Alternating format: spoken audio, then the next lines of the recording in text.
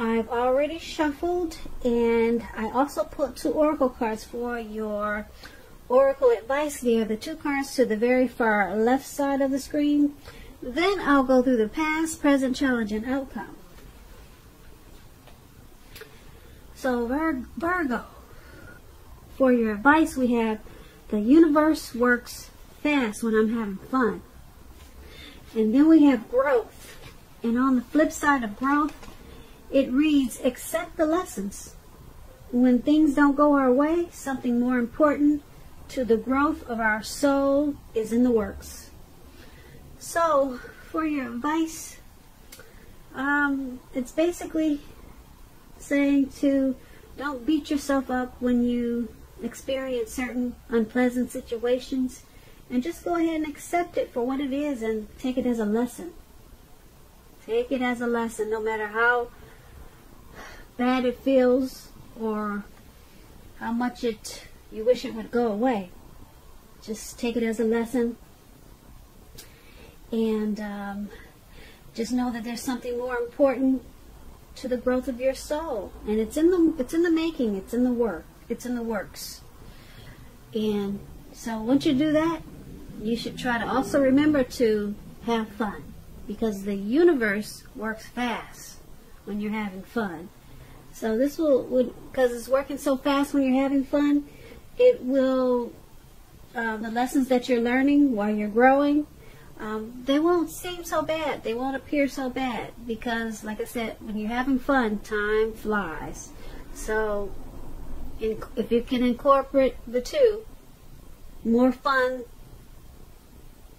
in your life when you're experiencing lessons, then the clock will move faster, and the lessons of any hurt or pain, it will move along in a better way. And so that's something very important for you to remember. That's what we have for your advice, Virgos. So let's move on down. Take a look at the recent past. We have the Ace of Wands and the 4 of Wands. Now the Ace of Wands is about new beginnings, very positive ones. They could be in the realm of work or career, but it could go either way, relationship, family. And if you were having any difficulties in the recent past, things were likely to get better really soon. This card is about being upbeat, optimistic, and very hopeful about your future with a really good cause. Now, you're likely to be feeling quite optimistic and energetic and positive, or you're going to be feeling that way soon. And that would have been in the recent past. Also, with this Ace of Wands, it also tells you that now is a good time to start something new. And that would have been, once again, the recent past, the Ace of Wands. It's paired with the 4 of Wands. Now, the 4 of Wands is about probably you attended a special event at that time, one which would have been more fun than you were anticipating. So hopefully you went. Business, it should have been going really well for you in the recent past, and you should have been really proud of yourself, and others were probably proud of you too. Now, although this is a positive card to get in a reading, it does show a need for you to keep your wits about yourself. That although you deserve probably some rest at that time, you should have remembered to treat yourself to some fun. But just know that you were probably still in a building up phase, and now, or at that time, it would have been a time not to rest completely on your laurels, because this card can sometimes mean that you could have been moving your place of residence also. So, for the recent past, the Ace of Wands and the 4 of Wands, you probably had some new beginnings. A lot of positive new beginnings in the recent past. And you probably had some special events and maybe some type of functions to go to. And maybe you thought you shouldn't go, and you went, and it turned out you had a blast, more fun than you were expecting. So Yeah, two very positive cards. Now, when this Ace of Wands, it talks about relationships and dating. If you were single in the recent past, it indicates a beginning of a new love. It was probably in the making, or it came along. But you needed to make yourself available for love, whatever way made sense to you at that time. And if you were in a relationship and you got this Ace of Wands, it tells you that the relationship probably underwent some type of new beginning, and it probably rose to new levels of understanding each other. Now, with the Four of Wands, when you talk about relationships, when it comes to love, the Four of Wands can indicate that your relationship, it probably became a whole lot more. It probably became a whole lot more committed, and it could have included potential marriage, possible marriage, engagement. And if you were single, Virgos, in the recent past, and you got this Four of Wands, as you are, and you were looking for love, it shows that, like I said, special events, weddings, bar mitzvahs, commitment ceremonies, they were great places to meet someone special at that time. So if you got invited to something like that, I hope you went, because you probably would have met your match. So that's what you have for the recent past. Now, let's move on down and take a look at the present time. The present time, we have Tower, and it's paired with the Knight of Swords. Now, I like to explain my cards before I go into details, so just bear with me. I like to teach people. But now, the Tower is about trying to hold too tightly to the status quo, which can be a disaster. You have to remember to roll with the changes. It's likely that some people, situations that you've counted on at this time, that you probably counted on them to be there for you, they may no longer be there in quite the same way as they once were. Keep in mind, this does not have to be drastic, because change is the nature of life, and if we try to prevent it, it's going to be like trying to row upstream without a paddle. Also, at this time, Cancers, if you've been building some castles in the air, so to say, this could be a time that some of them come crashing down. Keep in mind, that's only going to be a problem if you like to let it be. You'll be able to replace them, let's say, with some more realistic and reachable dreams and goals if some fantasies fall apart this month. Dreaming is going to be very important for you, but it's also important to be living in a reality. Now, this Tower card, we have it with the Knight of Swords. Now, the Knight of Swords, it actually brings a fairly upbeat, cheerful energy. The Knights can mean that someone or something desirable is about to seek you out, Virgos. This card, it also points to your physical, your emotional and spiritual energy. It's at a peak. Also, if you're waiting on news from someone or something, you're likely to really like what you hear with this Knight of Swords. It can point to a lot of travel, a lot of activity, being out and about, getting a whole lot of things accomplished.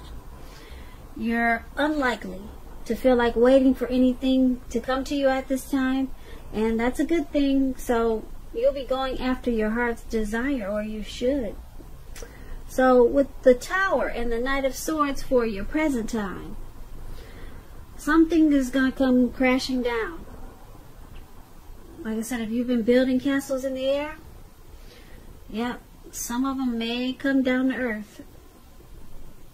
But like I said before, that's only going to be a problem if you let it be. Change is the nature of life. So you just have to rebuild whatever it was. It may have been something really important, or maybe not so important. For example, if something not so important, if you've been, maybe this year you said, okay, I've always wanted to have live plants in my house. So you bought this $300 plant. Not a fake one, but a real one. Big and pretty. And so you read all the books that you can on how to keep plants alive indoors. And for some reason, you did everything by the book. You gave it all the sunlight it needed, and you gave it water. You made sure when you came home from work, you gave it a kiss. You did everything. But it still wants to come down. It wants to the leaves want to turn brown. The leaves are wilting. The plant looks like it just wants to hit the floor. So that's a simple example. Like I said, it could be something major and it could be something minor like this plant, okay? So when you hear the Tower card, don't let your mind run wild. It could be something really, really simple, okay? So that Tower card, like I said, it's paired with this Knight of Swords. Now the Knight of Swords, someone wants to come in. Somebody wants to come in and give you some really good news. It could be someone who wants to sweep you off your feet. Yeah, they're charging in really fast. When it comes to love and relationships, this Knight of Swords is about someone wanting to sweep you off your feet. So, like I said, this news is going to be good, and it's going to bring a lot of cheerful energy to you. A lot of cheerful energy to you. Yeah. So it's going to make you feel better after whatever falls down from the Tower moment. So you'll be enlightened by a disaster because there's someone fast talking, sharp. Yeah, they're coming in for you. So be prepared. That's for the present time. Now let's move on down and take a look at the challenge. We have High Priestess and Queen of Cups. Now the High Priestess is a very spiritual card. It could have some sexual overtones. It can mean that you're in a phase where you're going to be much more physically attractive to others. This card is tied to the moon, to femininity, and to inspiration. This is a time to rely on your intuition and your inner knowledge rather than your conscious mind or intellect. It's also important that you pay attention to your dreams now. Keeping a dream diary or a journal, it's going to be a good idea. The High Priestess, it's paired with the Queen of Cups. Now this is about a woman. She'll be very helpful to you at this time. She'll bring love and compassion to your life, to your work, and that's going to be even possible even if you work in a factory with objects all day rather than people. This will be probably a better time for your working world than you're realizing. So think positive. Now, with this High Priestess and Queen of Cups for your challenge, a lot of people are going to be drawn to you. You're going to feel like you got magic. It's going to be a mystical time. Really mystical. Yeah, a lot of people are going to be attracted to you with this High Priestess in your reading. But there could be a problem like that when so many people want a piece of you, or just giving you so much attention. You're going to attract all kinds, the good, the bad. And if you've seen that movie, The Good, the Bad, and the Ugly, yeah, you're going to attract some of everything. So that should be interesting. Very interesting. Yeah. And there's going to be a woman or a lady. Could be your mother. Maybe a co-worker. They're going to remind you about love and compassion. So with all this attention that you're getting, you might get the big head. And they're going to bring you back down to earth and make sure you remember to be compassionate and more loving. Because a lot of times when you're getting so much attention, you can become arrogant and maybe conceited. So this lady, they'll bring you back down to earth. She's going to be a very nurturing type of person, healing, very healing and supportive of you. So to me it sounds like a mother, someone very compassionate. But this person will keep you grounded and bring you back down to earth. So that's what we have for your challenge. So let's move on down and take a look at the outcome. We have the Nine of Swords with the Four of Cups. Now the Nine of Swords, you need to guard against feelings of anxiety. If you're feeling anxious, take a good look at whether or not any of that's under your own power or control, and try to lessen it. If other things or people in your life, they're contributing to this anxiety, then you need to take control of that and lessen it. If this is the case, take a good look at that and see whether or not something in the relationship can be changed to make it more workable for you. Because there's something about this time period that can cause people to feel like their life should be in some way or more bigger than it is. So try to take comfort and joy in the ordinary things, and just know that's where the beauty is. Now this Nine of Swords is paired with the Four of Cups. It's a card about wishful thinking. As you can see, this man is on the ground. It looks like he's doing a lot of thinking, and he's making wishes.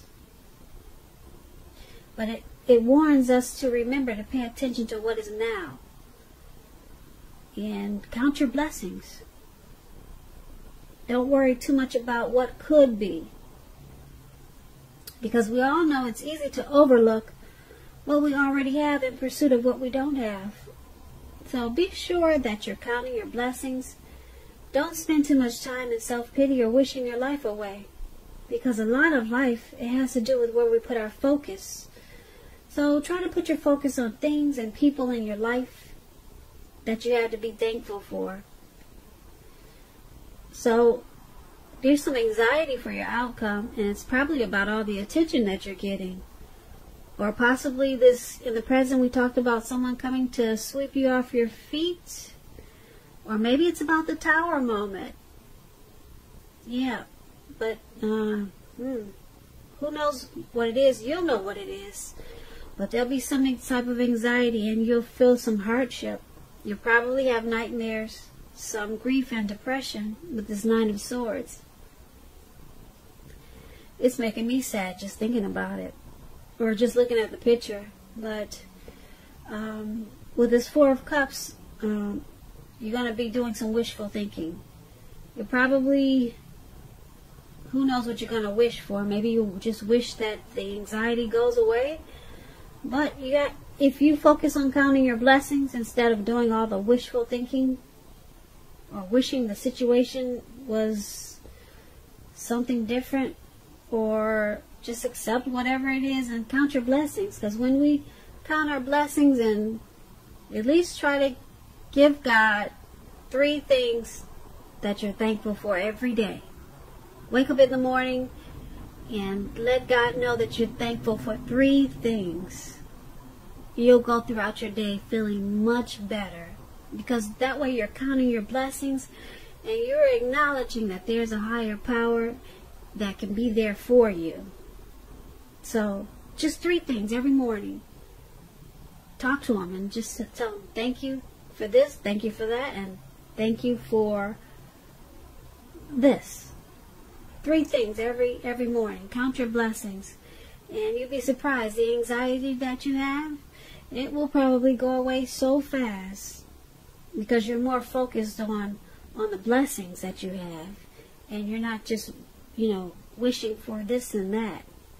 Because I'm sure you're blessed and you have a lot of blessings, but sometimes it probably doesn't feel like it. So that's what we have for your outcome, Virgo. I hope that you enjoyed this reading. I'm going to put a link below of the extended of this reading, where I'll go through a whole lot more. And if there is not a link, sometimes I don't get a chance to. There's always a link for personal readings. So I just want to say I thank you so very much for watching, Virgos. I hope that you're enjoying 2020. Please comment, subscribe, hit the notification bell. That way you'll get notified when I post my next reading. This was a general reading, and my next reading for you will be a love reading. So once again, I hope that you're having a great February, and I want you to have a beautiful day. So thank you so much for watching.